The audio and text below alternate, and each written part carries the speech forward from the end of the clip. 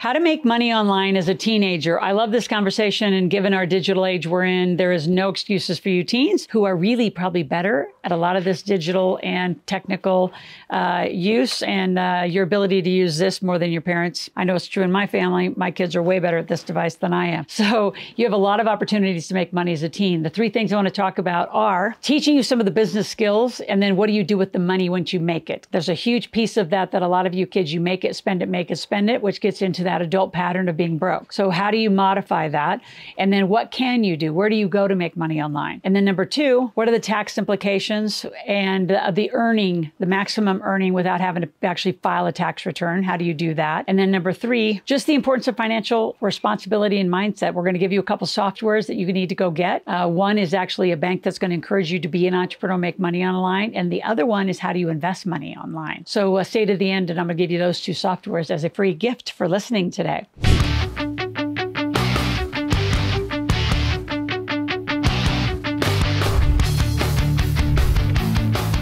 So what I've talked about in all my books, right, all six, especially the latest one, Make Your Kids Millionaires, is the 21st Century Lemonade Stand. So all of you, 3 and 4 years old is how young my kids were at starting to make money. Now they were just doing like little things, and from little art projects to paper wallets to a smoothie stand to a typical lemonade stand, things like that. But what could you do, right, to really start making some money online? Those of you that are a little more advanced, you could do a Shopify store. And like we just started a Shopify store with a bunch of merchandise. How many companies have that opportunity for you to then lean in and say, I want to be your digital marketer. I want to do a Shopify store for your hair salon, for your nail salon. You could also just start designing jewelry. I've got a lot of kids that do jewelry and different things that they want to put out on Etsy. Believe it or not, crocheting and quilting is coming into this next little generation. So what can you do to put something online to sell? And then just do the good old basic thing, right? That one of my old partners, Jim, and I used to talk about.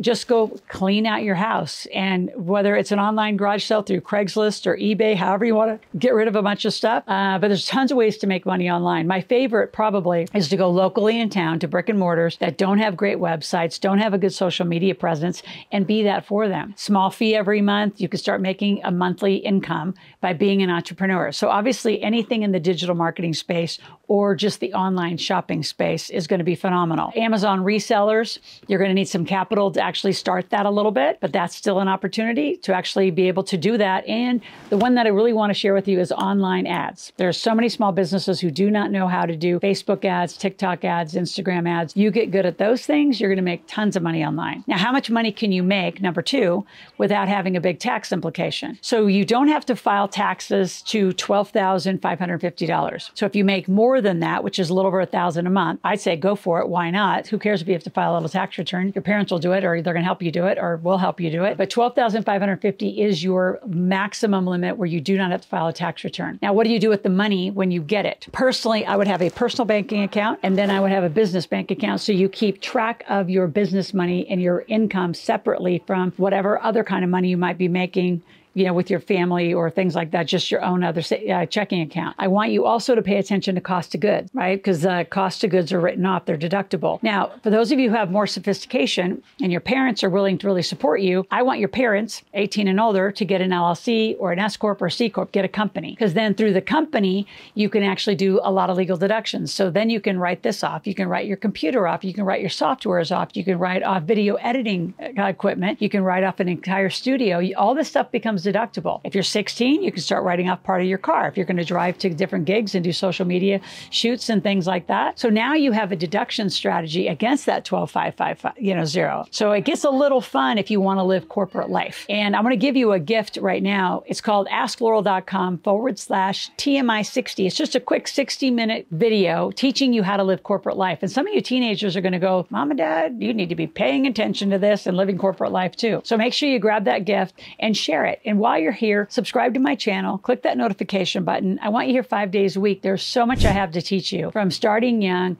to then growing into becoming a millionaire and then a multi-millionaire in many industries. But you got to start putting that pattern of money away properly. So while you're there, please share this with 5 or 10 other friends that want to be more entrepreneurial. And a whole other category I just thought of that you all could do is music. Like a lot of you kids actually do know how to make music, and you could do a Spotify store, and you could go up, you could do podcasts. There's all sorts of ways that you can make money online. So think through, what are your skill sets? What do you enjoy to do? And how could you put a revenue model, meaning how much money can you make per week, per day, per month in your new ventures? You can all make money. You can all do it online, offline. You just got to begin, because a job is not the place you need to get your money from. You can do that later in life. Right now, be a small entrepreneur and be a teenage entrepreneur.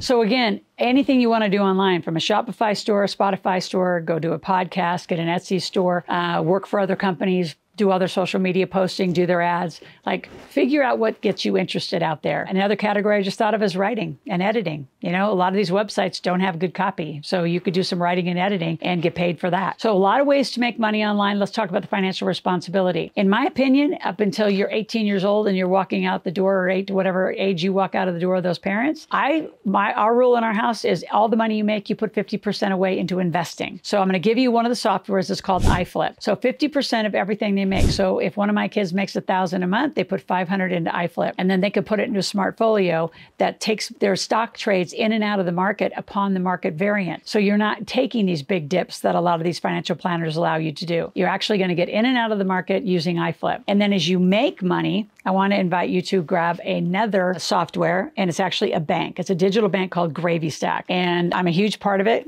You get a debit card, and you get to allocate your money. So again, it's another way to start saying, how much money do I want to make per month doing missions and gigs? I also call them tasks. So as you make that money, then there's these 3 pipes. How much is going to go into your spend account, which is going to be associated to your debit card? How much is going to go into your save invest account, which would go to iFlip if you allocate it that way? And then there's a share, which is what do you do to give some contribution in charity? So as a kid, you could do 5%, 10% to charity, however you want to do that. But investing, I have a hard rule. You can do what you want with the first 50%, but the last 50%, the second 50%, in fact, I'd put it first, is got to be to investing to grow your wealth for later years. So if you have any questions at any time, go to askloral.com, ASKLORAL, ask a question, make a request, and we'll be back tomorrow with more content.